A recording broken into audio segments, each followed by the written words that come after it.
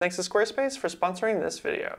Hey guys, I'm Central Sakurai, and in this video we're going to talk about Canon FD lenses and how to convert them to EF mount. Also, we're going to talk about how to accessorize them a little bit for cinema use by adding lens gears and front caps to make them more usable as a cinema glass. Now, this is a follow-up video to a video I made in the past over vintage glass and why I prefer to shoot on that over the modern, more sharp glass. If you want to go check out that video, you can do so over here. But this is kind of a follow-up video because I keep getting a lot of questions about which lenses to buy and how to exactly convert the EF mount. Now, there's a couple ways you can do that, and I'm going to talk about those in this video.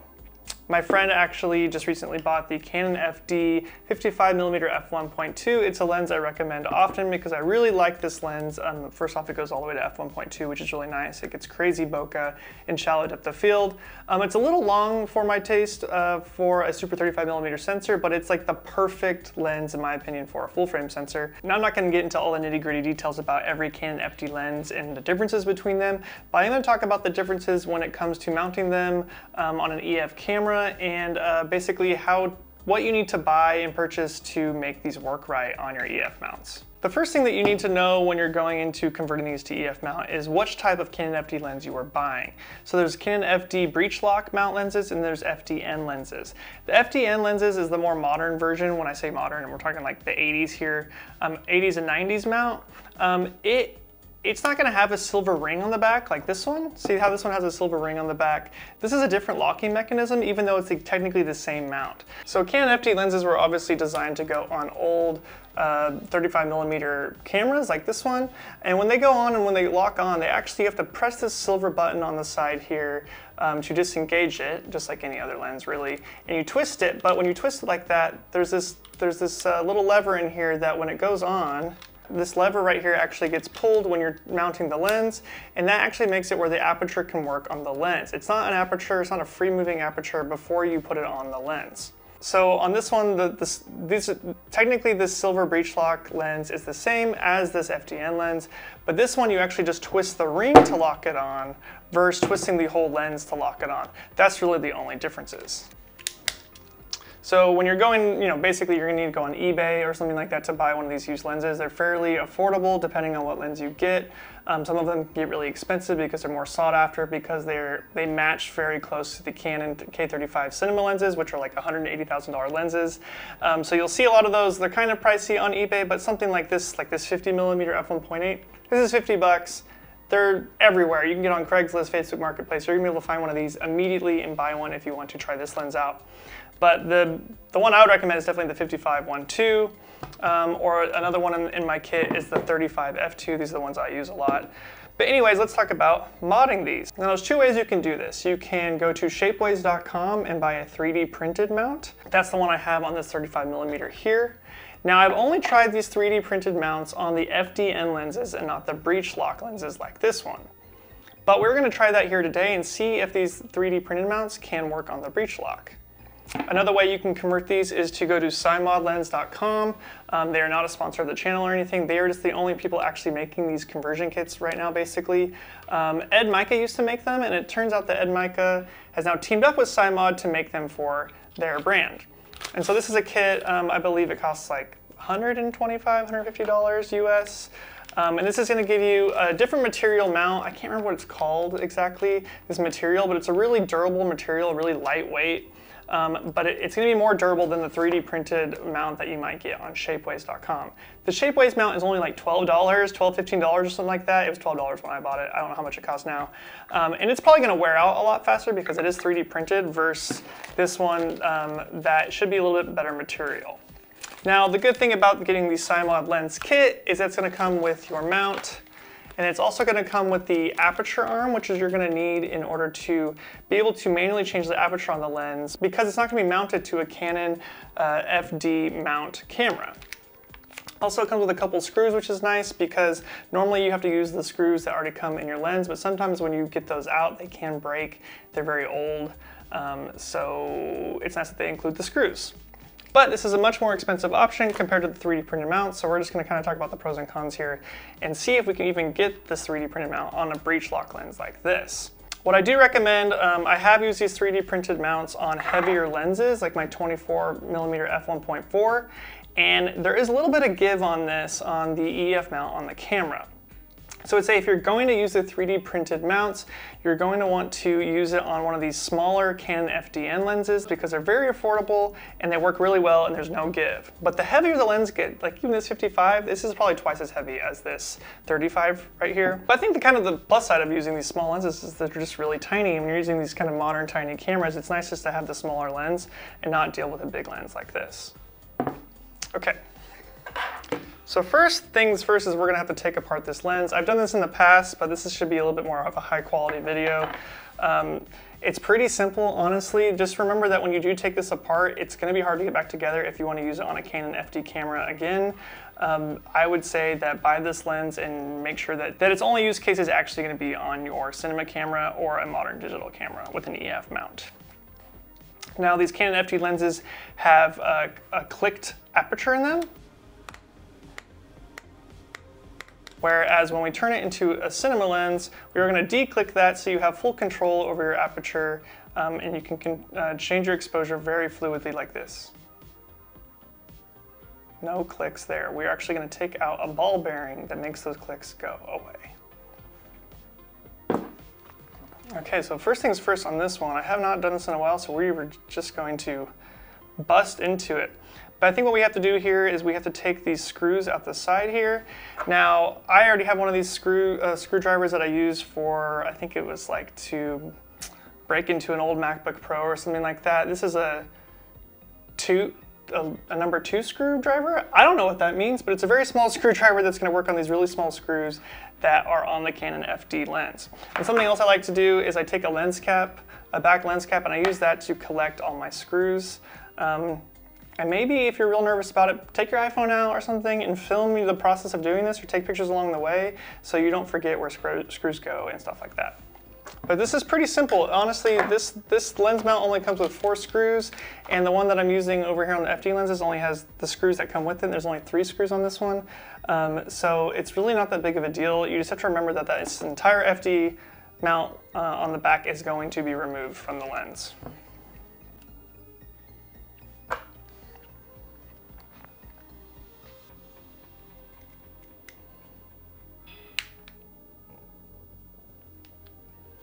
Just gotta put lots of pressure on it.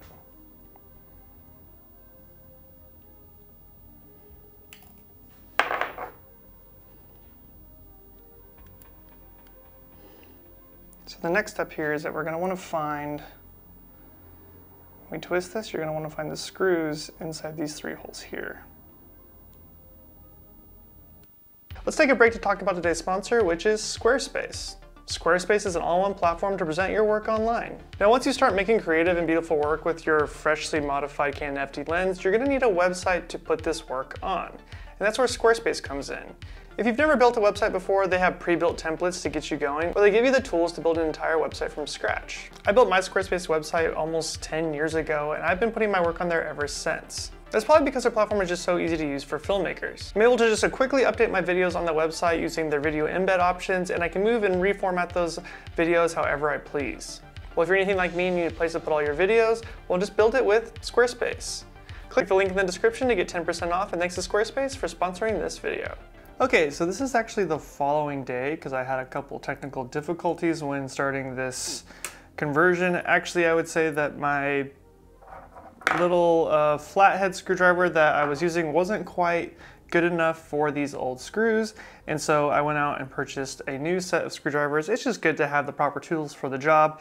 But even then, I still couldn't get one of these screws out, so something to be thinking about is that you're gonna need to use a lot of pressure and be very careful with these screws because they're probably pretty old. I mean, these are 40-year-old lenses after all. To get enough pressure on there without hurting my hand, I took an oven mitt and put it between me and the screwdriver, and I put a lot of pressure on the screw to get it out, but now I finally got it out, and so now we can finish this conversion. So these are much easier to use too than these over here. These are a little bit cheaper ones from China. These were just from Walmart, but they have this top on here that can spin. And so you can put your finger on top of it and you can just stick the screwdriver in there and spin it with pressure very easily.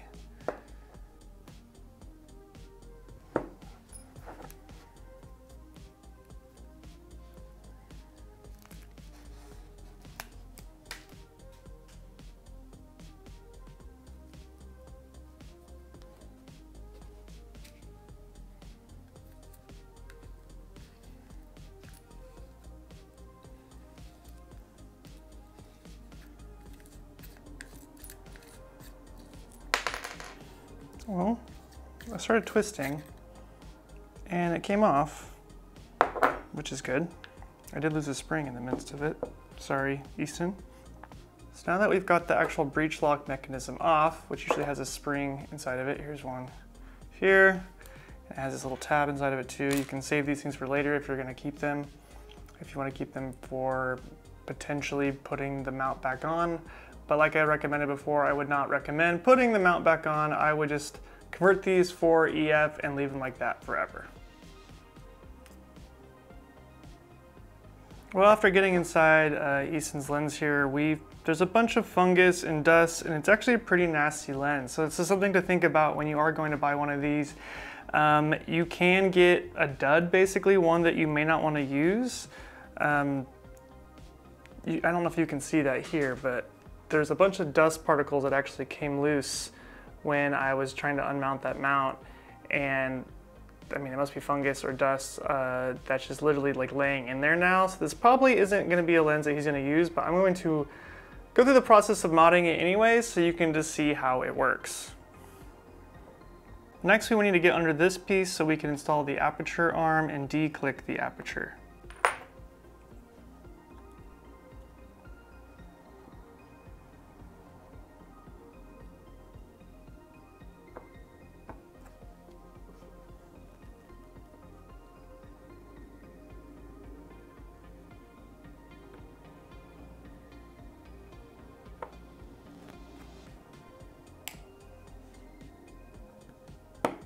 We're going to take the mount off of my 35mm just to see if it'll work on this 55. I have a feeling it won't because this is a breech lock versus the FDN. We are going to give it a try anyways. We're gonna use this old FD lens case here.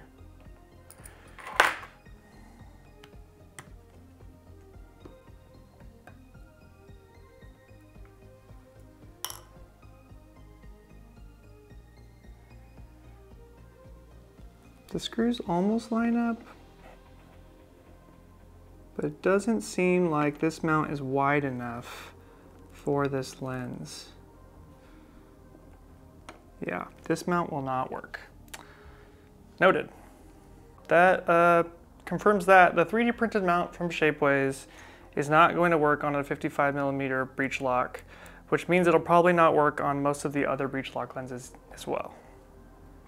That's why on Shapeways it says that it is made for an FDN lens only. Okay, so let's finish the SIMMOD kit here. Even though this lens isn't gonna work. I think he paid probably $215 for this lens, and it is so nasty inside. I think when I was banging on it, I shook all that fungus loose. If this lens was taken apart and cleaned, it might actually be a fine lens.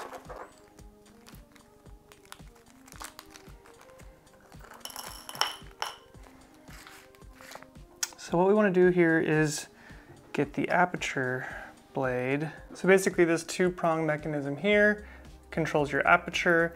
And so how this works is that you take these two screws off here and you replace them here. And then this little arm will go down into the aperture fork here. And then once we put this all back together, we'll put this back on, and this will actually control the aperture.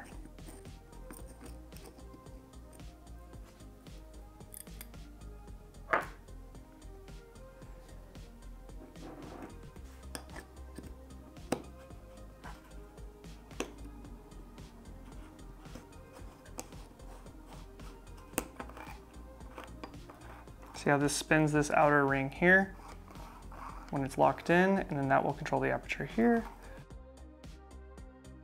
Okay, simple as that. Now we just got to put the mount on, which is super easy because all we do is just mount it on, find the screw holes. Let's see here. We got one up here, one here, and one here. And they will, if they don't line up, then we need to flip the mount around until they line up. They're lining up here. So we're gonna take the new screws that were provided from the SIMMOD kit that are over here. They actually gave us 4 of them, I think.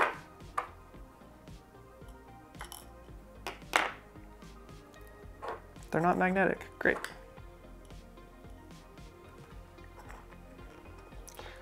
I don't know what they're made out of, but they're not magnetic, which is usually handy. You could always use the old screws, I suppose, too.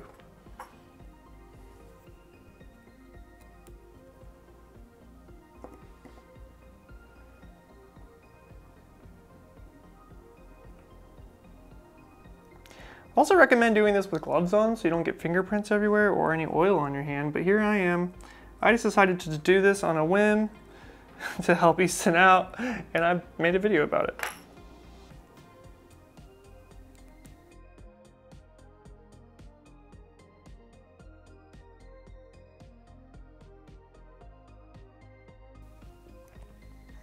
So it's obviously kind of dirty right now, but now you get the idea. We now have an EF mount on the back of this Canon FD 55mm, the breech lock lens, and we have full control over the aperture on the ring on the side.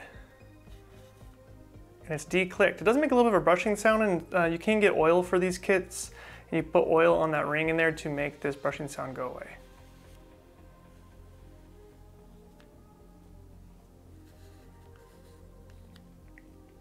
And so that's just how to do the EF mount.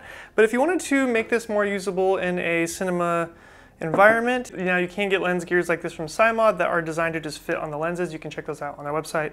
Or like this one was 3D printed by my friend. We actually just measured the outside ring and then made a 3D printed gear that will just go on using friction. There's also like lensgear.com that will do the same thing. These are just 3D printed, kind of thin. I would recommend getting the ones that are kind of wide. That way basically the follow focus will go on much easier because you don't have to line it up with such a skinny gear here. If it's wider, it just makes it a little bit easier to get those on. This is one I did because it was just 3D printed a long time ago, but I'm just going to use it as an example to show you how it can go on the lens here. So this one's just using friction, so you simply just press it over the top. I've talked about this on the channel before, but this is a good spot to have it all in one place. And so once you have it on there, now you can use a follow focus with this lens, and you have that really nice long throw, really smooth with lots of tension, so you don't actually accidentally bump focus, and there's no motorized system in here to make the focus work like an autofocus lens. And then you can take I just bought these $5 caps off of like Amazon or B&H.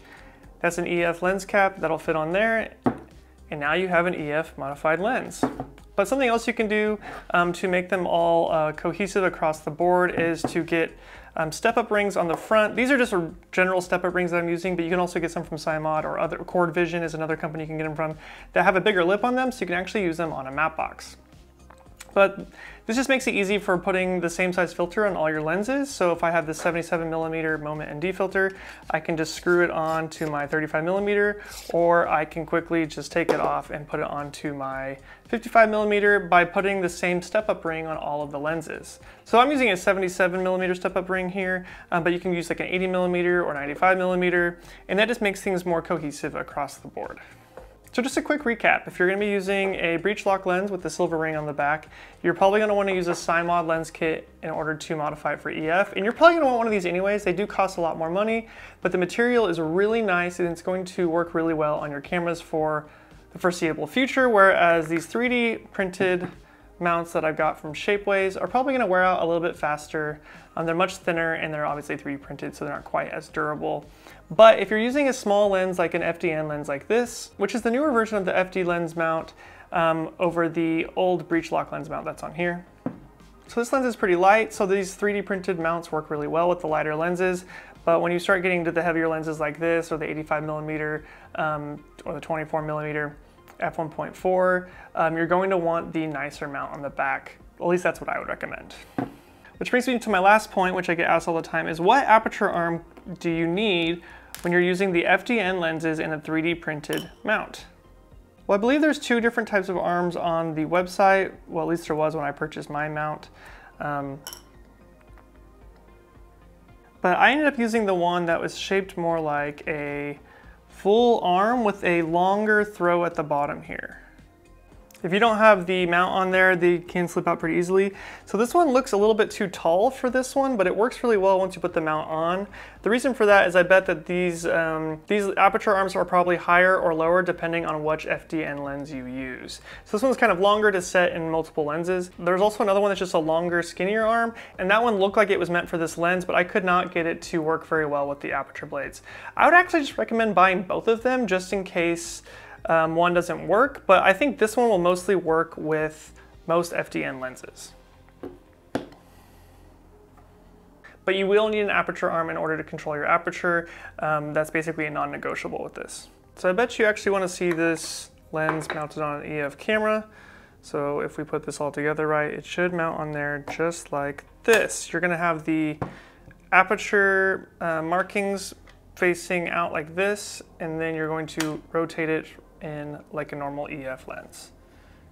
And then we have the aperture control.